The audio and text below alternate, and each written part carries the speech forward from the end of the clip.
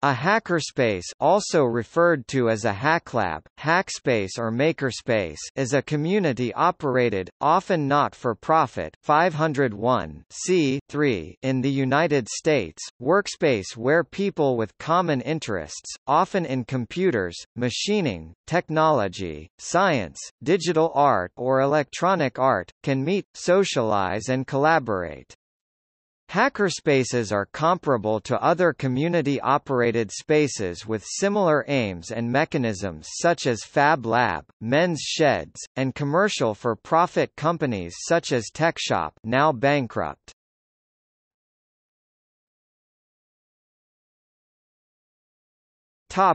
History. Hackerspaces with open membership became common throughout Germany in the 1990s in the orbit of the German Chaos Computer Club (CCC), with the C-base being probably an example. The concept, however, was limited to less than a dozen spaces within Germany, and did not spread beyond borders at first. Most likely this was because initial founding costs were prohibitive for small groups without the support of a large organization like the CCC. In 2006, Paul Bohm came up with a fundraising strategy based on the Street Performer protocol to build MetaLab in Vienna, Austria, and became its founding director. In 2007, he and others started Hackerspaces.org, a wiki-based website that maintains a list of many hackerspaces and documents patterns on how to start and run them. As of September 2015, the community list included 1967 hackerspaces with 1199 active sites and 354 planned sites. The advent of crowdfunding and Kickstarter has put the tools required to build hackerspaces within reach of an even wider audience. Those tools are for example used by Bilal Ghalib, who had previously worked on a hackerspace documentary, and others to bring the hackerspace concept to the Middle East.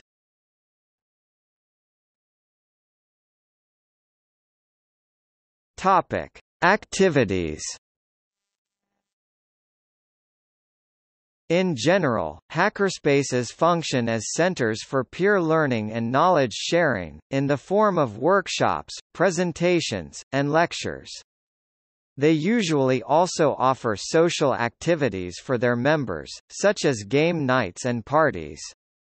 Hackerspaces can be viewed as open community labs incorporating elements of machine shops, workshops, and/or studios where hackers can come together to share resources and knowledge to build and make things. Many hackerspaces participate in the use and development of free software, open hardware, and alternative media. They are often physically located in infoshops, social centers, adult education centers, public schools, public libraries, or on university campuses, but may relocate to industrial or warehouse space when they need more room. Most recent studies of hackerspace in China, where Internet access is heavily censored, suggest that new businesses and organized tech conferences there serve to intervene in the status quo from within. The first hackerspace in China, Xinxijian, opened in Shanghai in 2010. Thereafter a network of hackerspaces emerged, nourishing an emerging maker culture.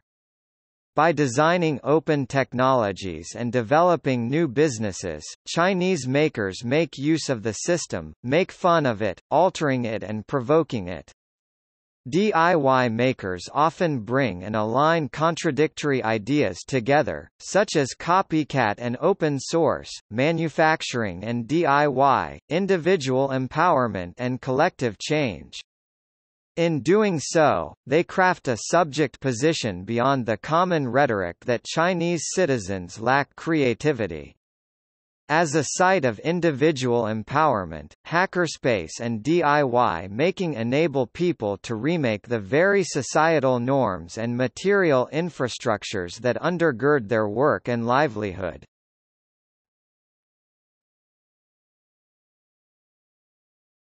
Topic: Facilities. The specific tools and resources available at hackerspaces vary from place to place. They typically provide space for members to work on their individual projects, or to collaborate on group projects with other members. Hackerspaces may also operate computer tool lending libraries, or physical tool lending libraries, up to and including creative sex toys in some instances. The building or facility the hackerspace occupies provides physical infrastructure that members need to complete their projects. In addition to, most hackerspaces provide electrical power, computer servers, and networking with Internet connectivity. Well-equipped hackerspaces may provide machine tools, sewing, crafting, art fabrication, audio equipment, video projectors, game consoles, electronic instrumentation such as oscilloscopes and signal generators, electronic components and raw materials for hacking, and various other tools for electronics fabrication and creating things. Specialized large-format printers, 3D printers, laser cutters, industrial sewing machines or water jet cutters may be available for members to use. Some hackerspaces provide food storage and food preparation equipment, and may teach courses in basic or advanced cooking.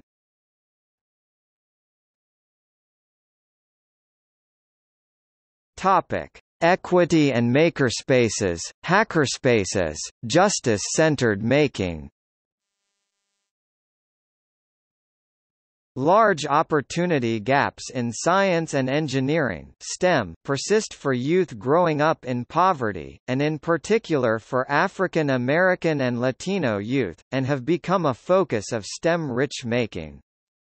The evolving maker movement has generated interest for its potential role in opening up access to learning and attainment in STEM, with advocates arguing for its democratizing effects. With access to a makerspace, anyone can make, anyone can change the world. The evolving maker movement has generated interest for its potential role in opening up access to learning and attainment in STEM, with advocates arguing for its democratizing effects. With access to a makerspace, anyone can make, anyone can change the world. Makerspaces potentially offer opportunities for young people to engage in STEM knowledge and practices in creative and playful ways, where learning is and for the making. However, an explicit equity agenda has been fairly absent in the maker movement, especially as it relates to sustained engagement in making. The movement remains an adult, white, middle-class pursuit, led by those with the leisure time, technical knowledge, experience, and resources to make.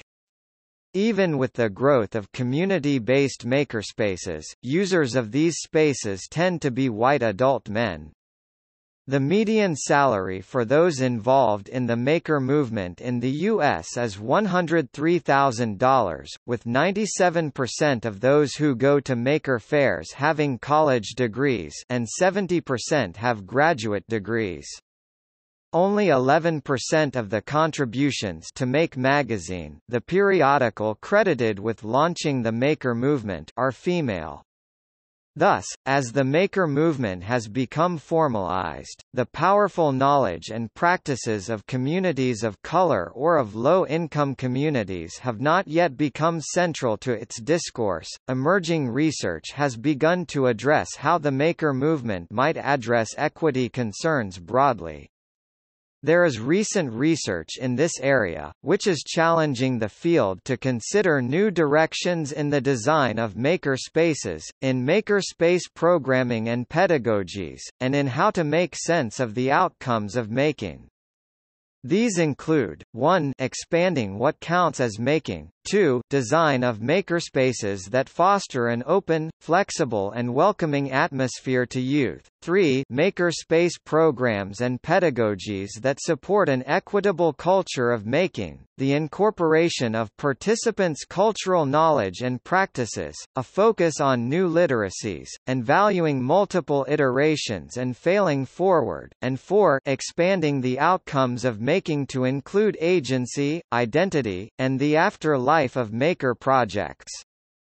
Cutting across these areas are specific attention to gender and computer science, indigenous epistemologies and maker activities, and how makerspaces may ground STEM-rich making in the lived experiences and wisdom of youth of color and their families and communities. One emerging area of studies examines the production of an equitable culture in making, including in-depth longitudinal cases of youth makers in community settings, how youth and community co-design for equitable learning opportunities and outcomes.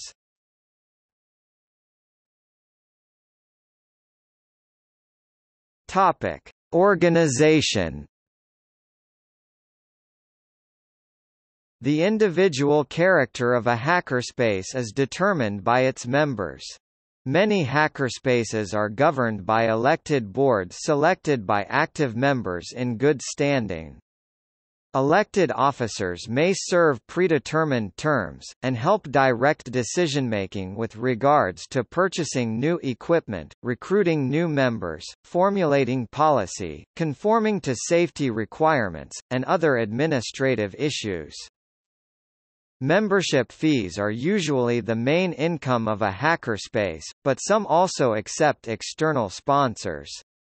Some hackerspaces in the U.S. have 501(c)(3) status or the equivalent in their jurisdiction, while others have chosen to forego tax-exempt status. University-affiliated hackerspaces often do not charge an explicit fee, but are generally limited to students, staff, or alumni, although visiting guests from other hackerspaces are usually welcome. Some hackerspaces accept volunteer labor in lieu of membership fees, especially from financially limited participants. In addition, some hackerspaces earn income from sponsoring and staffing high-tech flea markets, where members of the general public may buy and sell new and used equipment and supplies. There is a loose, informal tradition at many hackerspaces of welcoming visitors from other similar organizations, whether across town or internationally. Free exchange of ideas, skills, and knowledge are encouraged, especially at periodic gatherings sometimes called build nights or open house days. Hackerspaces and makerspaces are increasingly being included as learning spaces in schools, learning commons, and other educational facilities.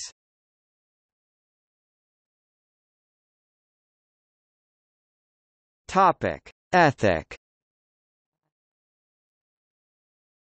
Hackerspaces are widely defined on hackerspaces.org as community-operated physical places, where people can meet and work on their projects. The exact functioning of the space varies from place to place and is determined by its members, and while there is no blueprint or set of guidelines to create a hackerspace, they generally follow a hacker ethic, which include freedom, in the sense of autonomy as well as of free access and circulation of information, distrust of authority, that is, opposing the traditional, industrial top-down style of organization, embracing the concept of learning by doing and peer-to-peer learning processes as opposed to formal modes of learning, sharing, solidarity and cooperation.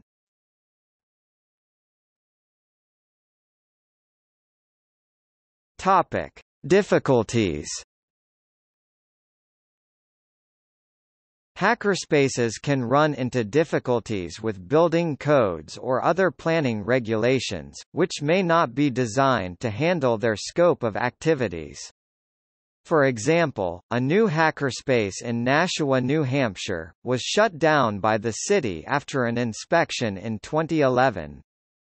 The main issues involved ventilation of heat and toxic fumes. The space was reopened after improvements were made to the building. The difficulties with opening hackerspaces and makerspaces within non-profit organizations, such as schools and public libraries, include cost, space, liability, and availability of personnel.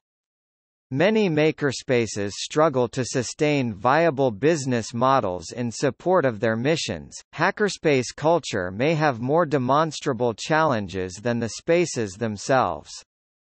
For more, see Maker Culture #criticisms.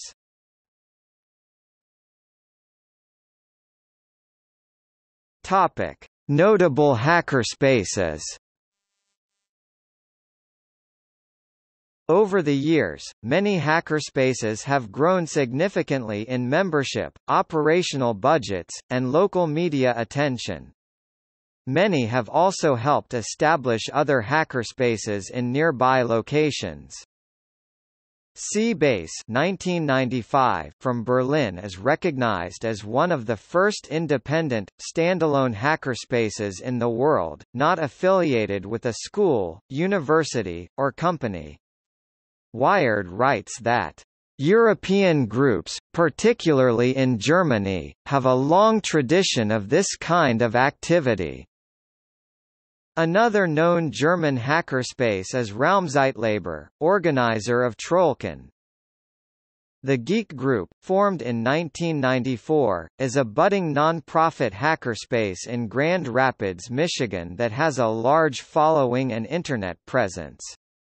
There are various chapters around the United States. Their main focus has been as an open-source hackerspace to increase STEM education accessibility and one day become an accredited institution of higher education. MetaLab, founded in 2006, is generally considered to have pioneered the funding principles that enabled rapid spread of the concept. TechShop was the first chain of commercial hackerspaces. It was launched in October 2006. As of October 2012, there were 6 TechShop locations in the U.S., 3 in California and 1 each in North Carolina, Michigan, and Texas, the last a partnership with the Lowe's home improvement chain. In August 2007, a group of North American hackers visited Europe to get a sense for the potential of European hackerspaces. And upon their return, the groups NYC Resistor and HACDC were set up in late 2007, with Noisebridge following in fall 2008. Dallas Makerspace (DMS) was founded by members of the Dallas Personal Robotics Group (DPRG) in 2010. As of summer of 2017, it has a paying membership base of 1,500, making it one of the largest, if not the largest, non-profit, volunteer-run makerspaces in the country, according to Dallas Morning News. The first Chinese hackerspace Xinshijian was established in Shanghai in the fall of 2010. Thereafter hackerspaces have grown in numerous cities including Beijing, Shenzhen, Ningbo, Hangzhou and Guangzhou. Chinese makers became internationally visible when the first Maker Carnival was hosted in Beijing in 2012. Get City Innovations is a community-based makerspace in Lansing, Michigan, where youth work year-round to design and prototype STEM-rich making solutions to local community concerns. The program is free and open to all youth through the community center, and foregrounds youth's rich cultural knowledge and wisdom in their making efforts. Columbus Idea Foundry moved into a 65,000-square-foot factory in Columbus, Ohio on May 22, 2014. By one account, it is the country's largest such space. Artisans Asylum, Somerville, Massachusetts, was once believed to be the largest makerspace in the world.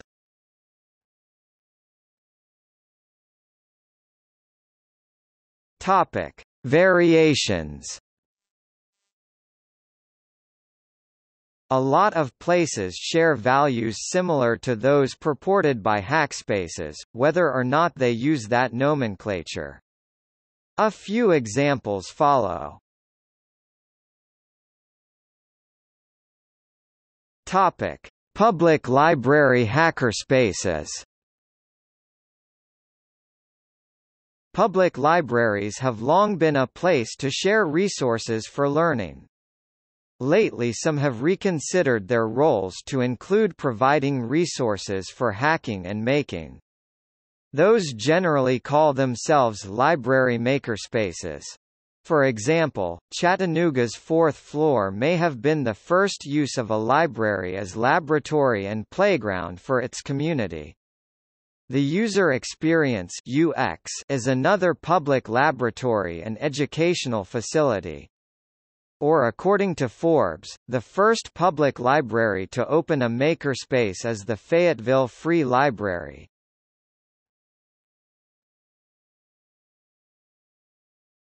Topic: Men's sheds. There are over 1,000 active men's sheds in Australia, Scotland, England, Ireland, Finland, and Greece, as of 2012. Instead of seeing themselves as hackers, they describe themselves as shedders, and their activities as shedding. The men's sheds movement is many ways parallel hackerspaces in their aims. Although open to anyone regardless of age or gender, they tend to advertise themselves as men in sheds. In some ways they can be seen as the flip side of working men's clubs, as their community is drawn from a similar age group and their original aims are similar, to provide recreation and education for working-class men and their families.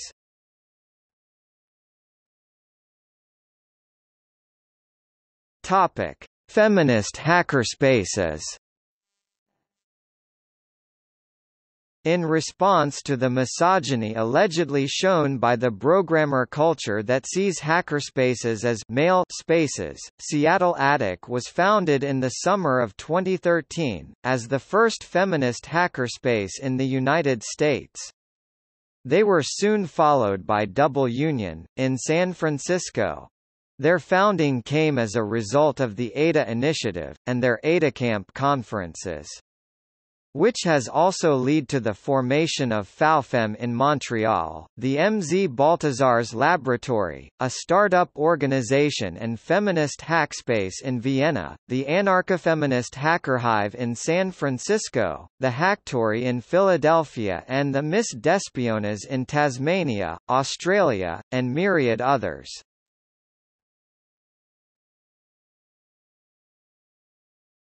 Topic: Public school maker, hackerspaces.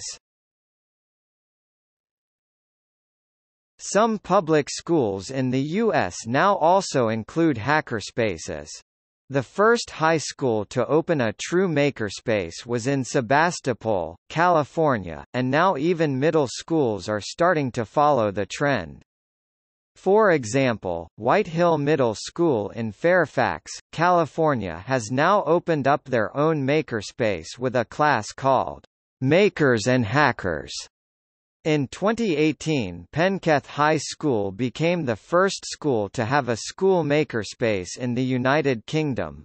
Spark was designed for students and the community, being the first of its kind in the UK.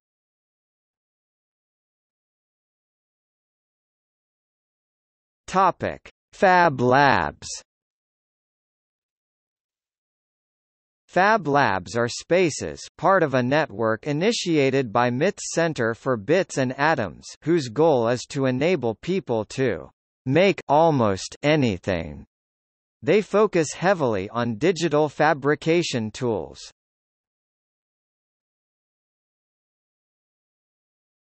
Topic: Community spaces. There are many community art spaces share values with hackerspaces.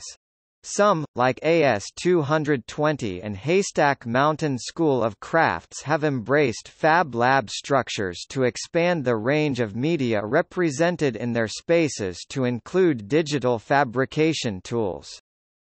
There are also community-based makerspaces focused on open access to allow community members to address community-based problems. From a justice perspective, the open access is important because many makerspaces are pay-to-play. Examples of community-based making spaces include Get City and Mount Elliott, both in Michigan.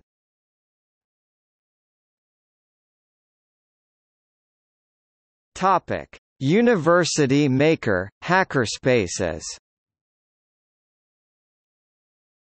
Universities around the world have at different rates embraced educational possibilities of these spaces.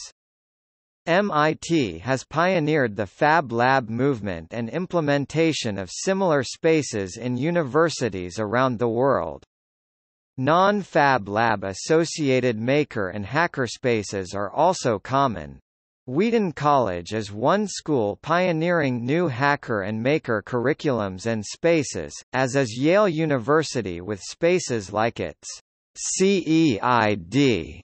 Franklin W. Olin College of Engineering has also pioneered Makerist and hacker curriculum to great success.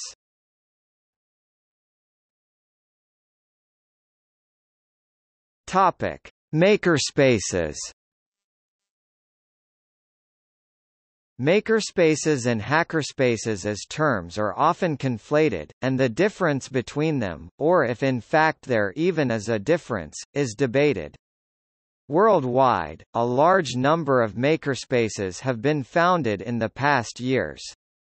From 2006 to 2016, the number of makerspaces is reported to have increased to over 1,400 such spaces, 14 times as many as in 2006.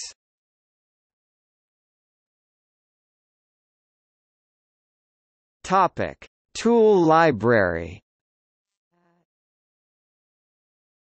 Tool libraries generally don't have shared space for making or hacking things, but are instead serve as a repository of tools people can borrow for use in their own respective spaces.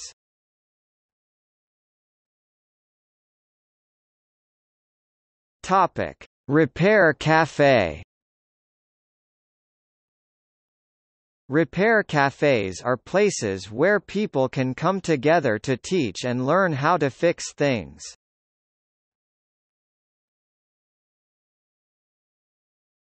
Topic: Bicycle Coops. Bicycle cooperatives are places where people can build or fix bicycles.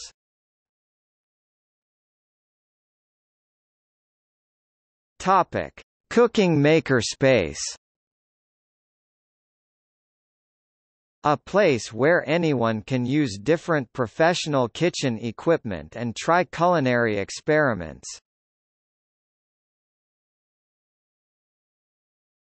Topic: See also: